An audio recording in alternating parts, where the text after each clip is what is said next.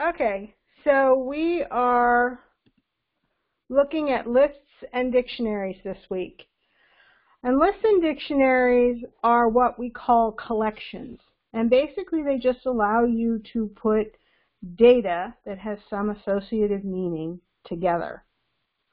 You can keep them together, give them a variable name, just like you would give an integer a variable name or a string a variable name. You give it a variable name, and you can pass it around with that name. And you can do things using that name. So it's a variable, but because the type of the variable is a collection, you can do more things with it. There are two types of collections in Python that come standard: a list and a dictionary.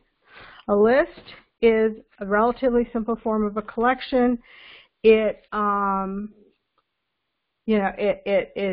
some very specific properties, and we've already been working with lists because we have been working with strings. So you're actually already familiar with what a list is. A string is a list that you can't change.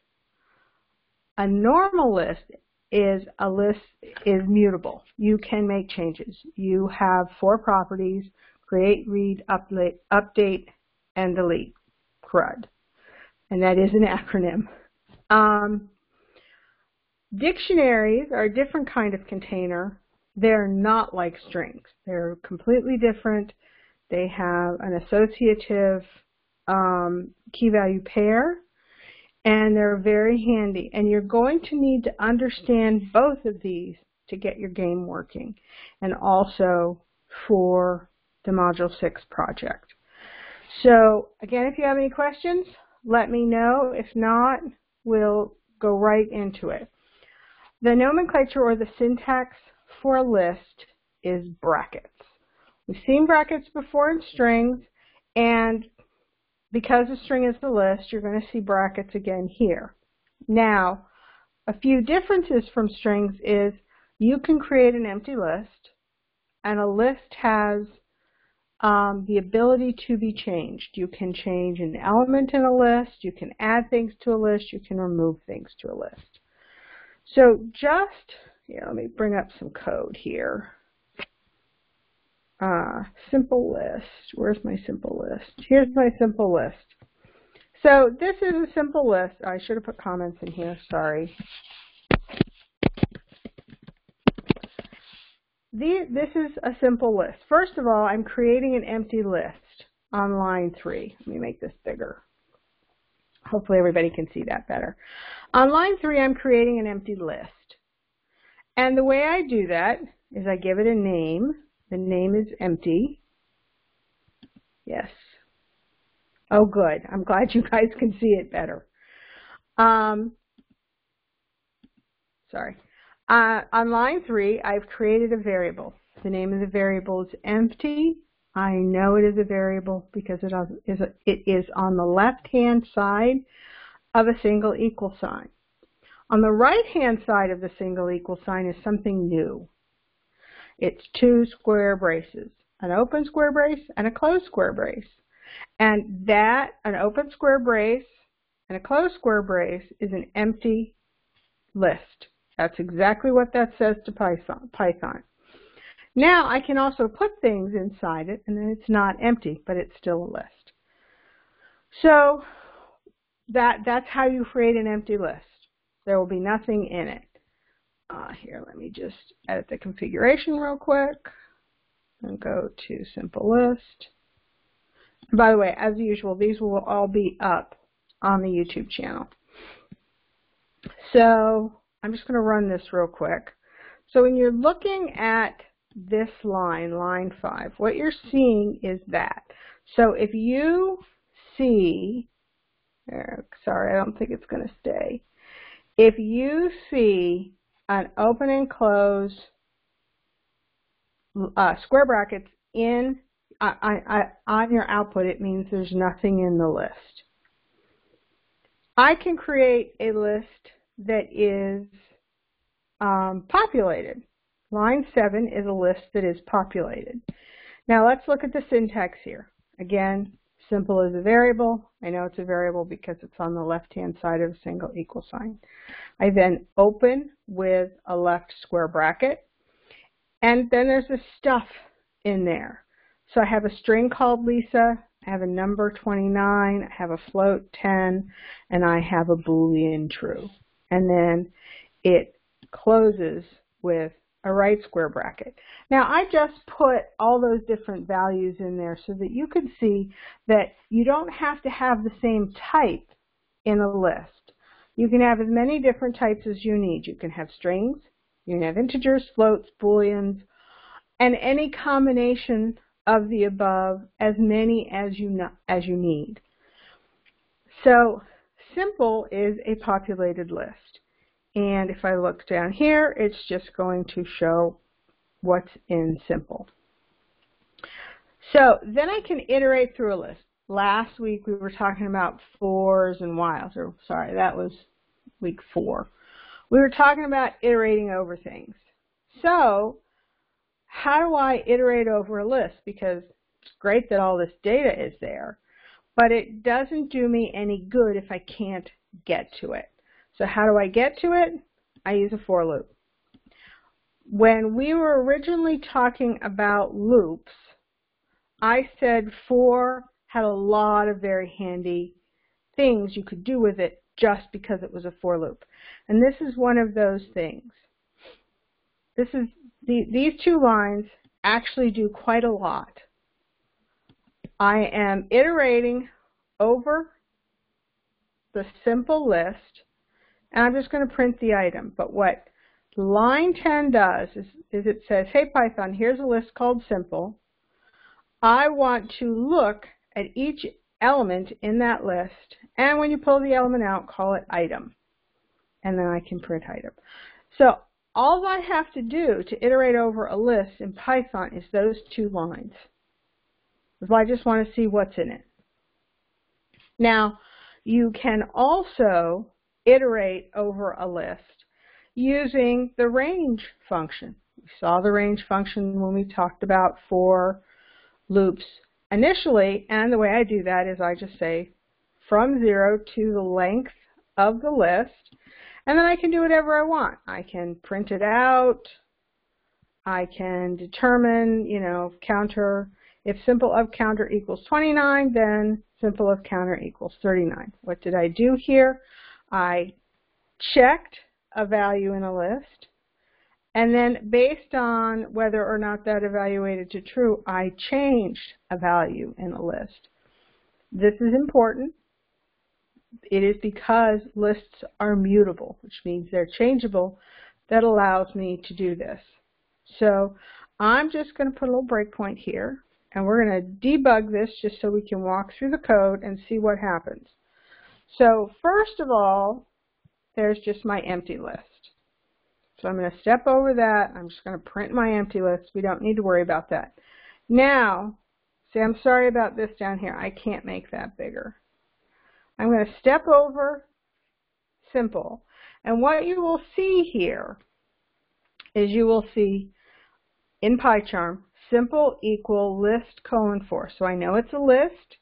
There are 4 elements in a list, and then it tells me what those elements are. Additionally, I can use this arrow, and PyCharm will tell me not only that it's a list, it will tell me at each index what the value is and the type.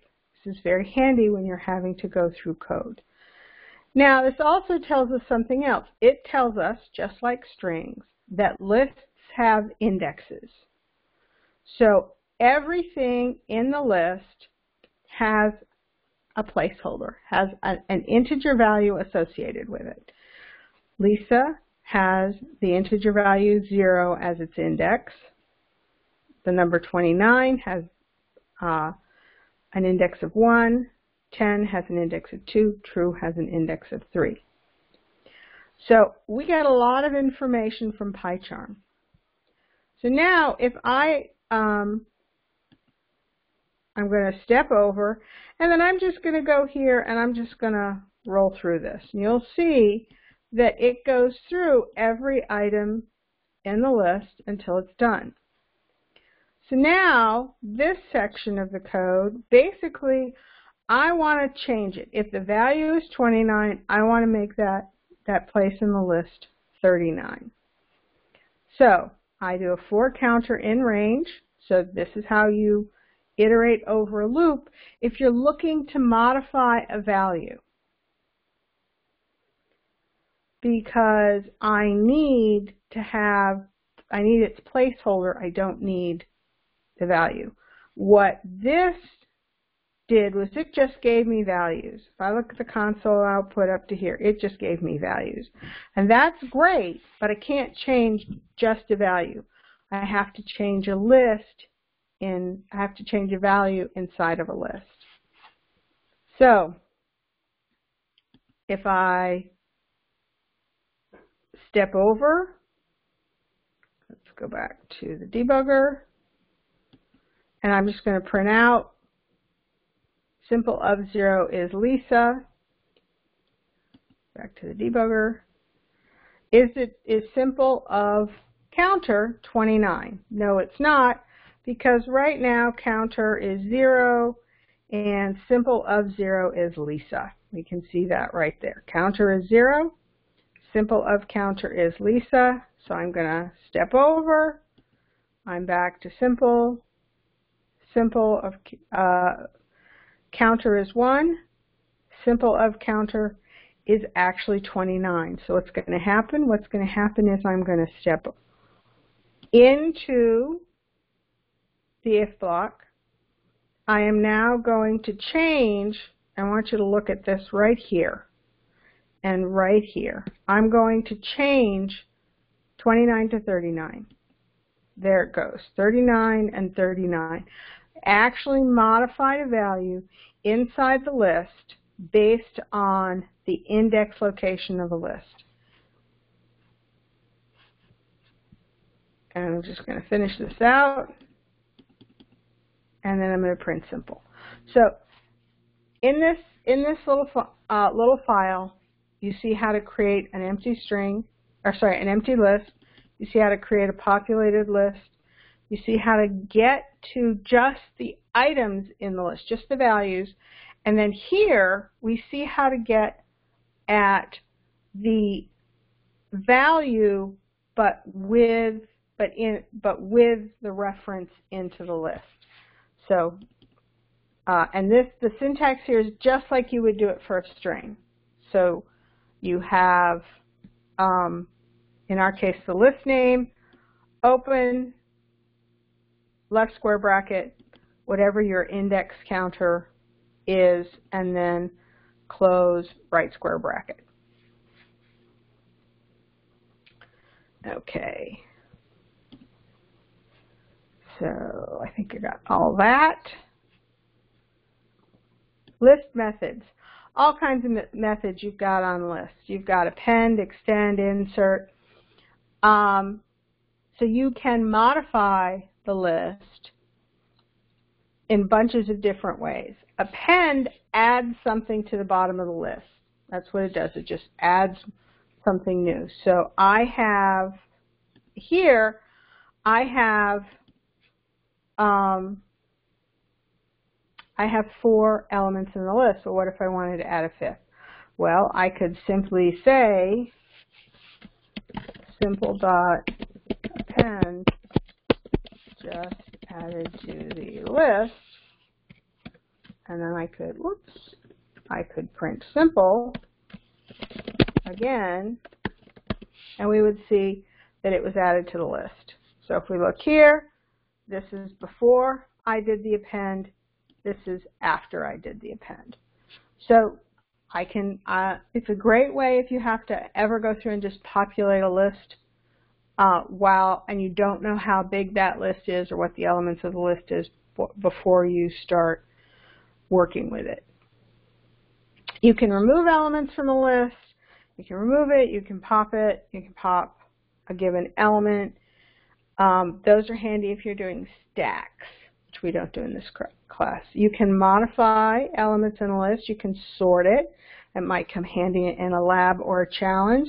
And you can reverse sort it, and that might come in handy in a challenge. You can also return the index based on the value, and you can count the number of times value X is in a list, which might become handy in a lab.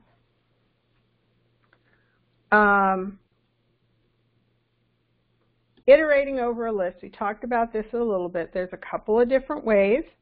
You iterate over, do I have another one? Iterate, no. Input to list. Okay. No. Yeah. This is just iterating over the list the way we saw it before. Basically, it's for, in this case, I used the variable name item. I have my list, which, and I'll show you this in a minute because you're going to input and split, which is something that's done in one of the labs. And then we're just printing out the item. So that is one of the ways you iterate over a list. You simply you use a for loop. It's already built in to deal with lists. You give it a variable name, in, very important, and then whatever your list name is, and the colon, and then do whatever you want with it. So you don't have to worry about the length or anything like that. The second way to iterate over it was to count the index, which we just saw. Okay, I'm not going to go through the list games. You guys can do that. It's just to make you feel more comfortable in iterating over a list. Now, you can nest lists, which means you can have a list inside of a list. So let's go here to nested list. Doesn't look like a lot of code there, does it? But it does quite a bit of stuff. So let's start with the syntax for a nested list. Okay, first of all, you're going to see a left square bracket, and it ends with a right square bracket. However, inside, here, let me get rid of the squiggles. Inside this list are other lists. So it is a list of lists, and that's what it means by nested. So I have this list. Now that's interesting because I have another left square bracket, a matching right square bracket, and then I have values of commas. But after that first set of square brackets, I have a comma. And then I have another set of square brackets, which is a list, and then a comma, and then another set.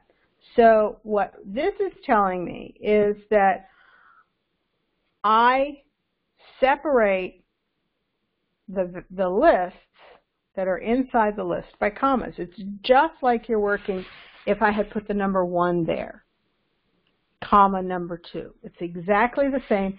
The only difference is that this is a list, so we have to have the right syntax for a list. Now, how do I iterate over a nested list? Well, there's a couple of ways to do it. I generally prefer to do it with this kind of a for loop structure. Now, you'll see me using row and column. And row and column are because I like to think of this as a matrix or as an Excel spreadsheet. So you have everything is row-wise and then column-wise. So what do I mean by that? A row is the list, the inner list. So I have the outer list, which is nested, and then I have 3 inner lists. I have the inner list that contains 1, 2, 3, the inner list that contains 4, 5, 6, and the inner list that contains 7, 8, and 9. So this is a row because you go across. The other one is a column, and the column is actually the individual cell. So when I get to the point where I have column, I'm actually inside this list and I can read the values. So let us do this, and we're going to just debug it and see what happens. So let's go down to the debugger. First of all, we're going to step over, and we have a nested list. It has 3 elements, and you will see if you go into the debugger, you will see when you use that arrow that you have 0, 1, and 2. So we still have indexes like we had the last time, except the index of 0 just gets me to another list. The index of 1 gets me to another list. And then if I go down here, I have this additional index, another 0, which gets me to the value 1. 1 gets me to 2. So what that tells me is I'm going to have multiple indexes that I have to deal with. And that is correct, because we're going to have an index for the row and then an index for the value. So let's step through this, and we'll see, let's go to the console, that nested of 0, 0 is 1. So if I go to 0, 0, I get that. Because remember, it's still the same counting. Every index starts with 0. It's length minus 1. All of that is still the same. You're just doing it with lists inside of lists. So if I run this again, I'm going to say 0 of 1 is 2. See, can I make that one bigger? Yeah, I can make that one bigger. Okay. So I'm still on 0. You'll notice that I haven't gone back up to this top to line 5 yet. I'm still going between 6 and 7, and that's because I haven't exhausted the number of elements in the first list yet. So I'm going to step over. I'm going to print 0 of 2 is 3, and then I am now finally making it to that outer loop. So the outer loop is going to change because the number, the index number for the next row is 1. So you'll see that these are all 1, 1, 1, 0, 1, and 2, and I get the next set of numbers, and then the same thing. So that is how you deal with a nested list. Did we have everyone leave? Nope. Okay, so that is what happens when you nest your lists. I know there's a lot to go over tonight, and I apologize if I'm going too fast. Stop me if you have questions. List slicing. List slicing is just like string slicing. Basically, you're saying get me these 2 elements into a new list. Just do that for me. And that's what it will do. So it just like you could slice the letters, you can slice the list. It just produces a new list. Modifying lists. We looked at that just a minute ago. Basically, using the index value for the list, you can simply modify a value in a list. It's very easy. And we did it in, is that in Simple List? That was in Simple List. We modified it right there. Now I'm going a little fast, but we still have to go through all of dictionaries, and I want to go through the labs. I don't know why they talk about the list comprehensions. It's basically allowing you to, these are standard things that you would do with a list. So they are example of standard things, and then it's a shorthand for doing things with lists. And that's okay. I don't tend to use the shorthand because I don't find it easier to read. For me, the longhand works just fine. It doesn't run any slower, and it's easier for me to read. The comprehensions they just shorten it, so you actually have more things happen in a smaller number of, in a smaller amount of code. So you can go ahead and look through the list comprehensions and see if you like them, use them if you do. Sorting lists. There's a sort function. You don't ever have to worry about sorting a list. Python will do it for you. Don't ever write your own sort function unless there's a really, really, really good reason for it. Let Python do it. So if you have a challenge or a lab that talks about sorting things, you just want to use the sort function. That's all you want to do. Python will sort it, and you will have something in sorted order. Given the type,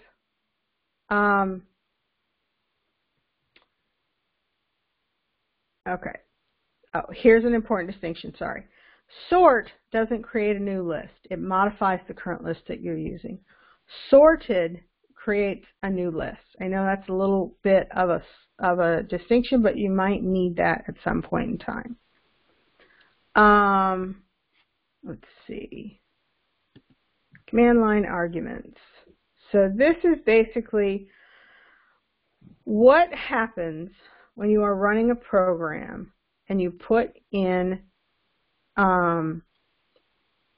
input, you're using an input statement, is that you're really putting in a list, and that list under the hood is something that Python can do something with, and it's stored in a special list called sys.argv, and then you will use the different arguments.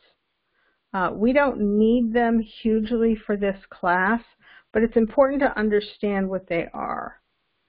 We're not going to go through the engineering examples. Varied amount of input data, which is lab 6.12, and actually we can just do that now as we're going. So here is the pseudocode for 6.12.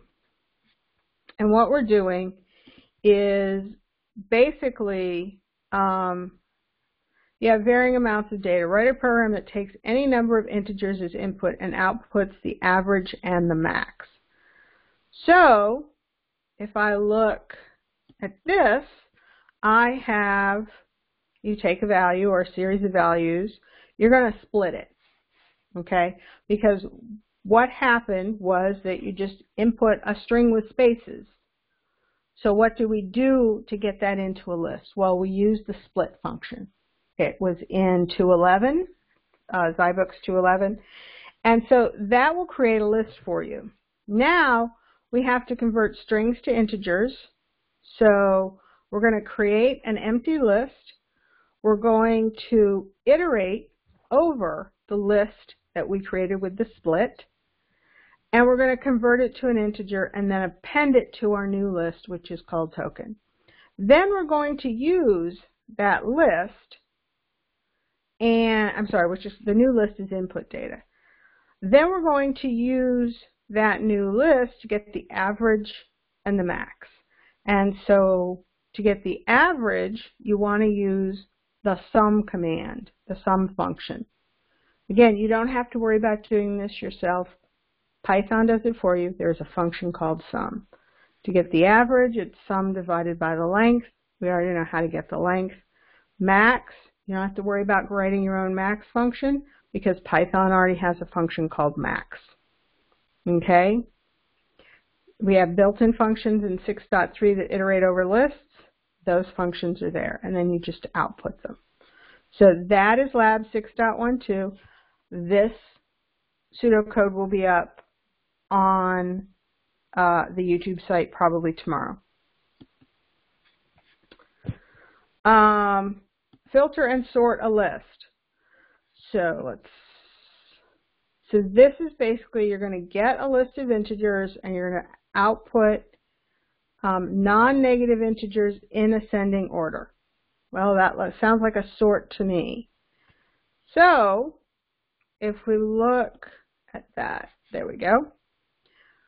So we're going to input, same as before, just going to input a list of integers. I am going to split just like I did before. I've got a new empty list called input data.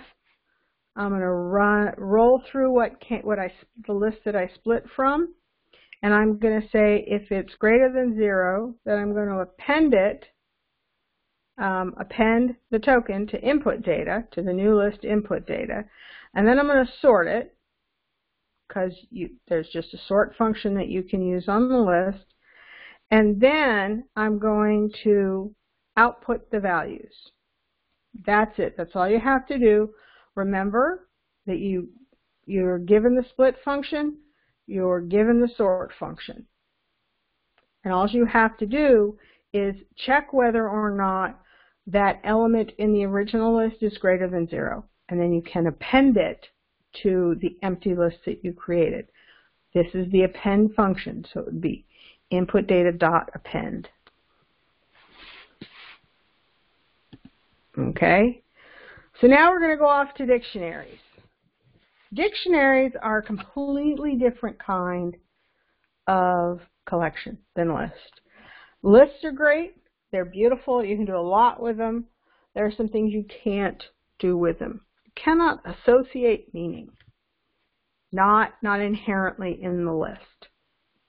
You have values. It's a great way for storing and keeping values. But there's no ability to associate meaning with the elements in a list. Dictionary, however, you can. Dictionary allows you to have what are called key-value pairs. The key is something that is a descriptor of the value. So if I go, and I'm going to do this, and it's, by the way, dictionaries become very important because you're going to have to use them for your game. We're going to go over a little bit of how to iterate over a dictionary, and it'll look something like you have some rooms, so we're going to do that in a minute. So I have a dictionary, and I'm going to create a dictionary. Now, my dictionary is just a variable, DICT. So I know it's a variable because it's on the left-hand side of a single equal sign. Now I have curly braces. I used to have, with lists I had square braces. For dictionaries, I have curly braces to create it. I have an opening curly brace on the left and a closing curly brace on the right.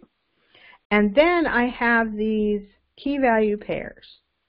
So the key always comes first and the value always comes second.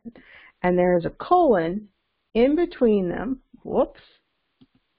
Unless I move it, there's a colon in between them to say the left-hand side is the key and the right-hand side is the value.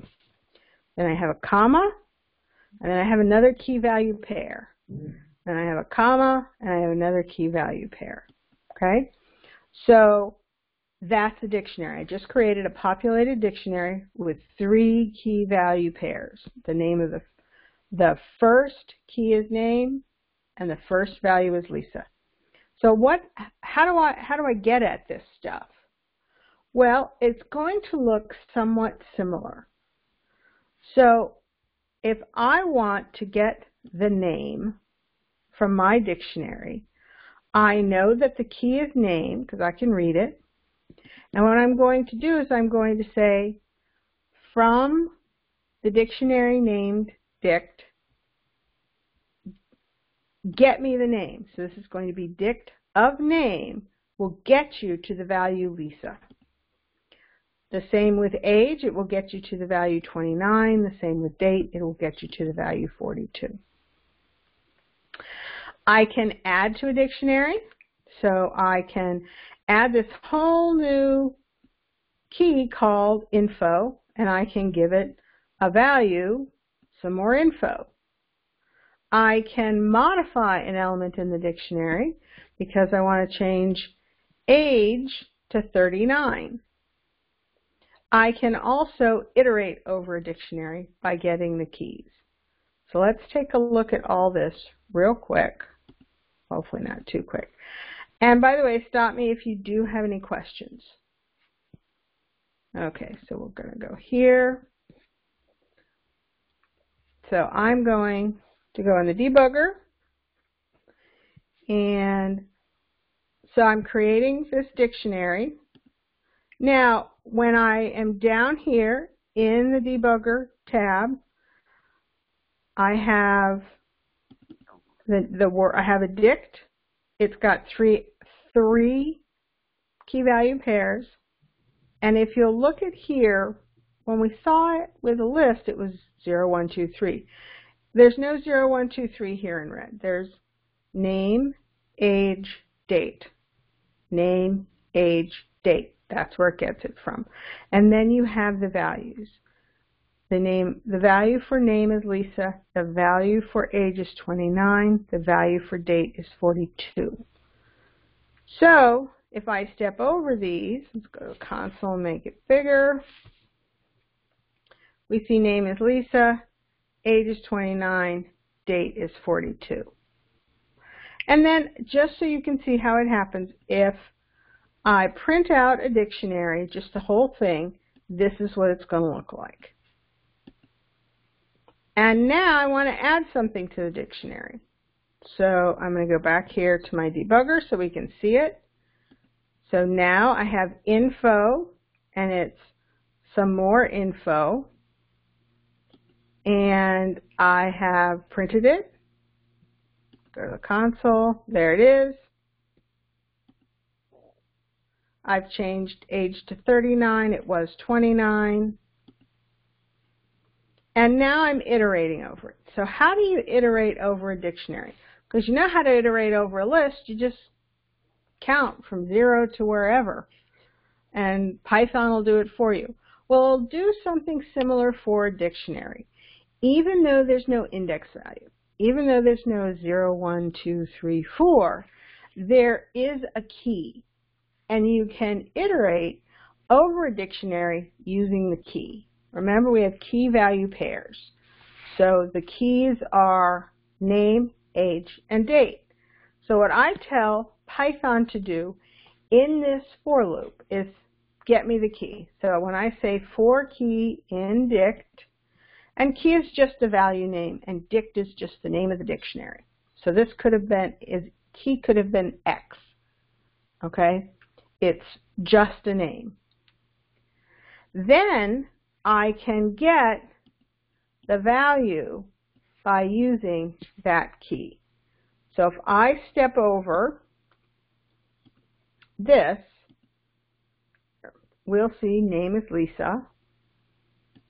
The key just changed to age. The key just changed to date. And the key just changed to info. So that is how you iterate over a dictionary. And it's very handy. And again, it's all built into the for loop. There's nothing special or extra you have to do. You say for key in dictionary or for X in my list, however you want to put that, it will get you that key, and then you can iterate over the dictionary. Okay. Dictionary methods, just like list methods, there are dictionary methods. You can clear out a dictionary, which doesn't delete the dictionary, just gets rid of all the data. You can say get the key, and it will get you the value at that key. You can update, and it merges two dictionaries together. You can remove a key value pair by popping the key. So those are just some of them. We already talked about iterating over a dictionary, and it's pretty straightforward. Dictionary nesting. This gets a lot of students, but it's not as complex as it seems to be. So what I've done, and what we'll do here, sorry, does somebody have a question? Okay, 6.13 has you a bit stumped, Linda. We'll go back to that at the end, if that works. So what I've done is we have this, is this it? Yeah. So this is, I iterate over dict. Okay. So I have 3 rooms.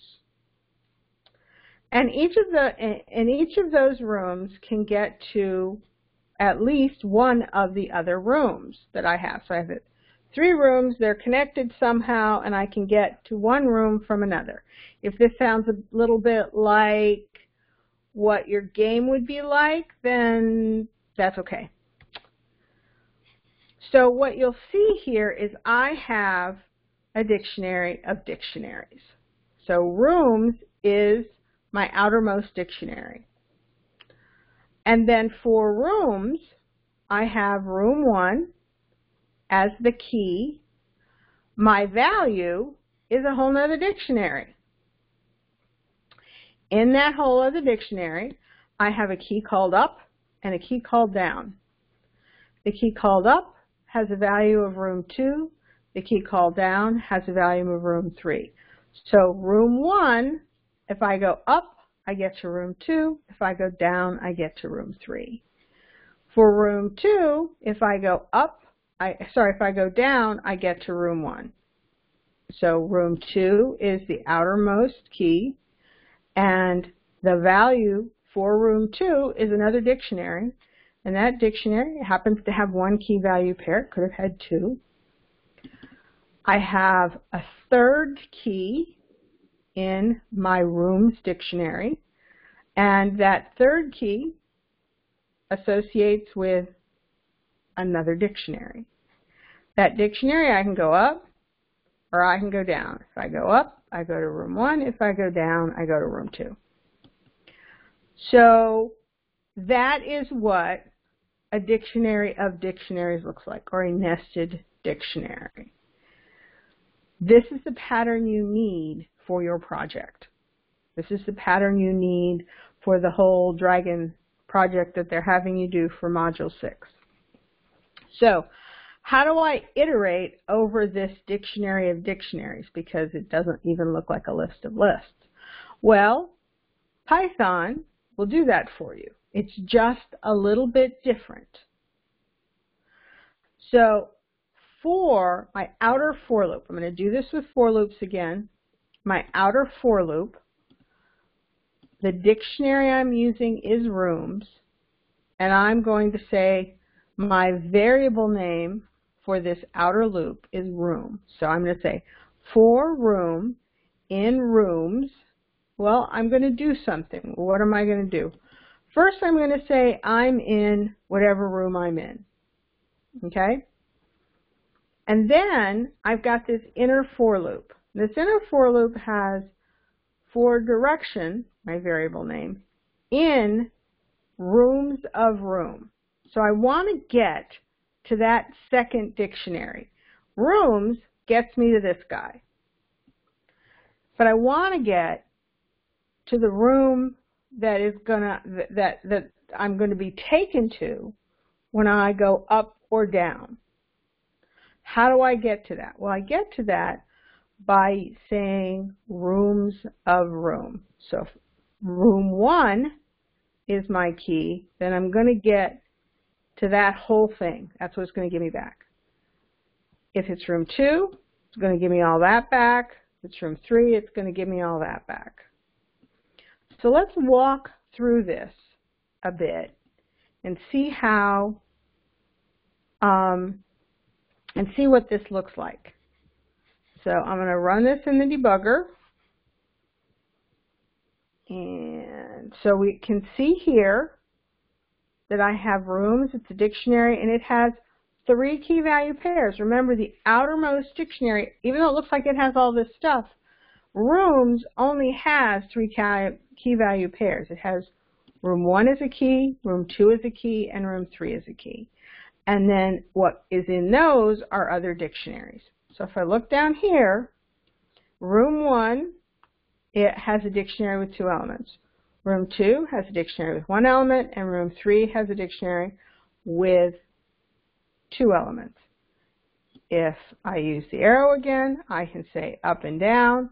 If I go up, I go to room 2. If I go down, I go to room 3. Okay, so let's step over. So room is room 1. Okay, I'm just going to print out to the console, I'm in room 1. If I step over it again, direction is up. So I have room 1 up. That's what I just did by stepping into this second loop. Then what's going to happen? Well, I want to print out when I move some direction, I go to a different room.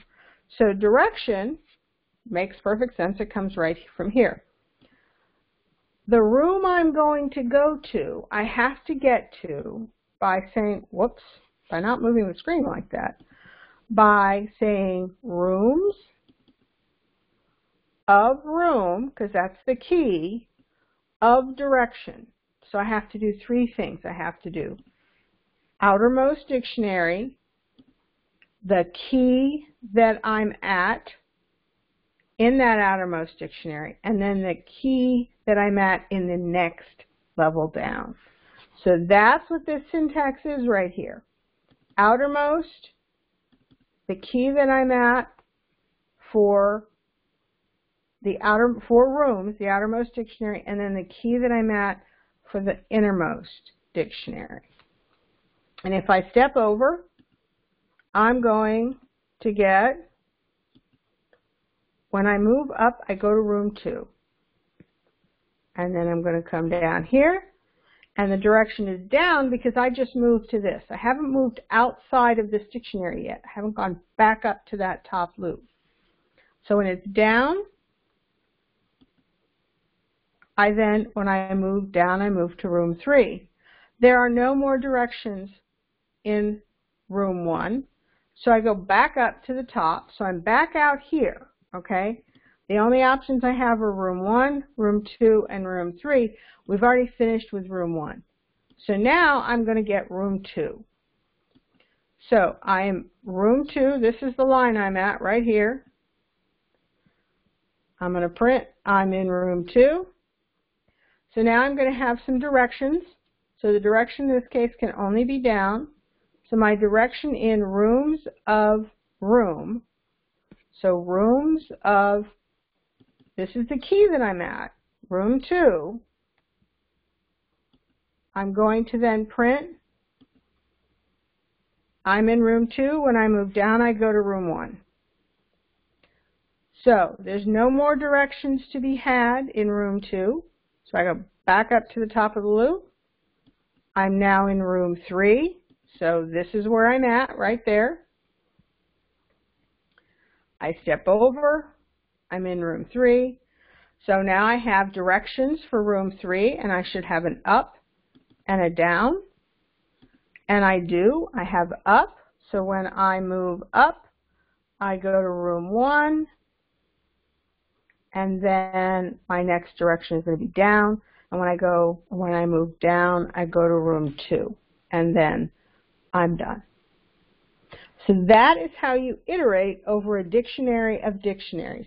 It seems a little complex, but when you watch where you are, it is much easier. And you're going to have to not necessarily iterate, you're going to have to know how to access where you're going from where you are in that game. This is where you are, this is where you're going, and this is how you get there. So when a user puts in north and you're in room 1, or let's just say the user puts in up and you're in room 1, you're going to say, well, rooms of room 1, do I have an up? If I don't have an up, I'm invalid. If I do have an up, then where do I go? So my next move, and the place I'm going to end up at, is room 2. So you get yourself familiar with this setup, because this is the setup for your rooms and your directions for your game. This is how you move. Okay. So 6.18, word frequencies. This is good because you just use the count. Anybody have any? Okay. So word frequencies. There isn't a lot of code here. Somebody's going to input a value. They're going to input a sentence. And what they're asking you to do is, for each input that you get, for each element in the user sentence, you want to get the count of that value. Sorry, drawing a blank. So if it says, hey, hi, Mark, hi, Mark, hey is going to occur 1, hi is going to occur 2, Mark is going to occur 1, hi is going to occur 2, and Mark is going to occur 1. So all you're doing is you're splitting this out into a string, and then you're saying, hey, count the word hey. How many times do I have hey? How many times do I have hi? How many times do I have Mark? So it's pretty straightforward. And there's actually a direct example for this, and it's in 6.3.2, and it's the second loop in the example. And you're going to have to do this using the string formatting stuff. So that is 6.18, and it's relatively straightforward. 6.19, replacement words. So this is a kind of a fun one. So you're given word pairs, and you're going to replace them. So you've got automobile, car, manufacturer, maker, children, kids. And you say an automobile manufacturer recommends car seats for children if the automobile doesn't already have one.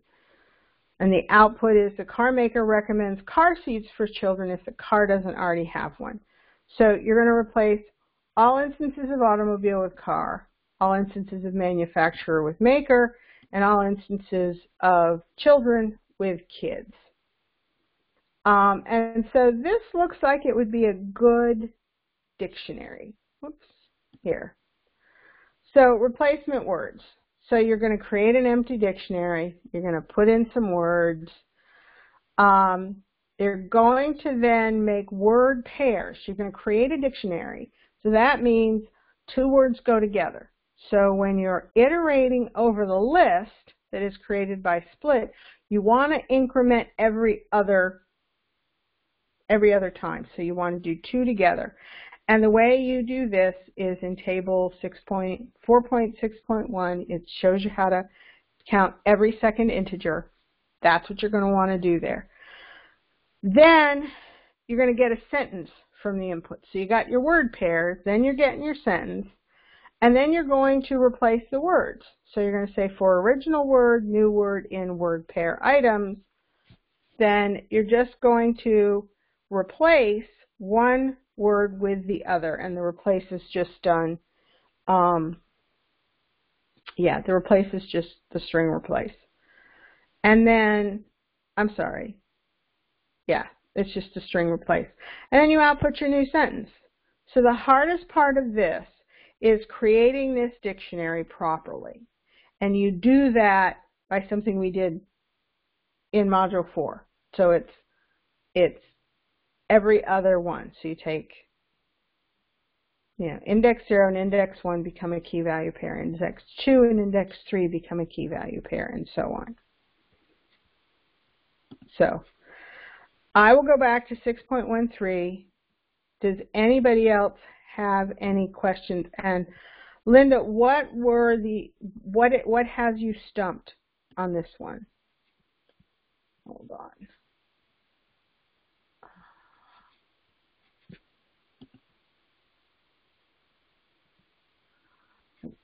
I'll just have to go and get that one again.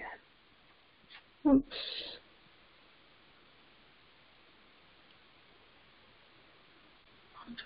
6. There we go. Okay.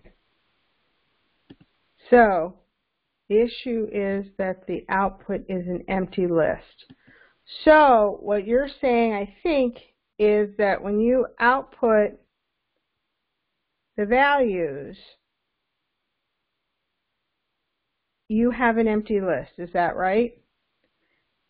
If so, it means that when you created the empty list, you probably didn't append to it. I mean, I can't know because I don't see your code, but my guess is that either there were no integers greater than 0, or that you didn't append. And the way you do that is here, sorting list methods. So check that you are appending this guy right here, because that's how you're going to get new elements into an existing empty list. That's the only way you're going to get new items into an empty list, is to do an append on the list. Does that make sense?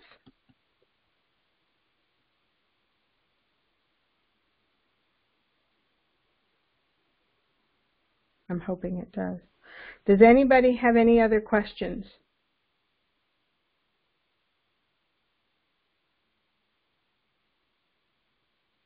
I would prefer you did not share what you have in this, because it shares it with everybody else. If you are in my class, Linda, you're welcome to send me the code and I will look it over. But I don't think you're in my class. Okay. So if nobody has any other questions, do you have any questions about the game?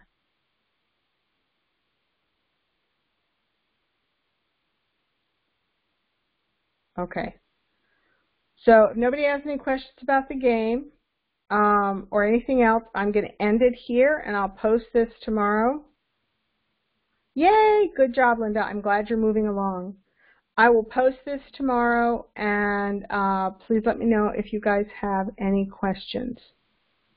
I'm glad going over the dictionary helped, Dan. Let me know if there's any other questions. It can be confusing in the very beginning. So I'm going to stop sharing, and I'm going to stop the recording.